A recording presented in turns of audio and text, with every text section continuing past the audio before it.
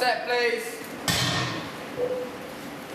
On the second day of Christmas, my true love gave to me 4 cakes with fruit in them, 3 regifted fruitcakes, 2 slices of fruitcake, and a fruitcake in a fruit tree.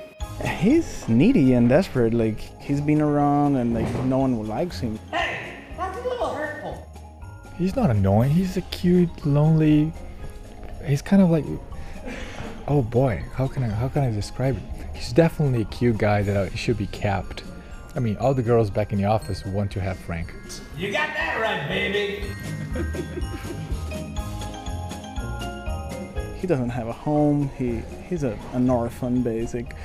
And there's something funny about that because it's true, no one likes fruitcakes, you know, like.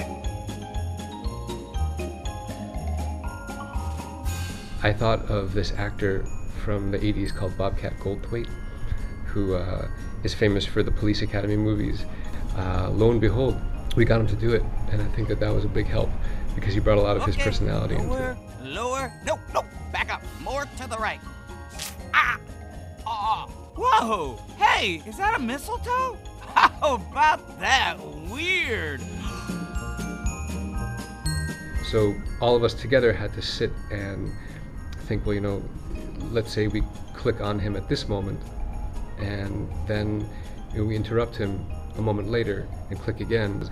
Or maybe we add a little bit of the personality of Frank and the personality of the experience into those moments. And then Frank just does his thing, which is he just starts talking and he keeps talking.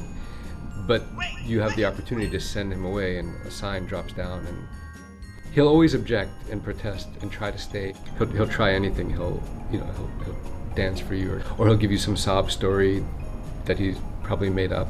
If you're kind of a sucker and you fall for it, then he'll calm down again and just start talking again. I'm Brian Herring and I'm the puppeteer for Frank the Fruitcake. Frank's a very lovely fellow. He doesn't move around much and I like puppets that don't do that.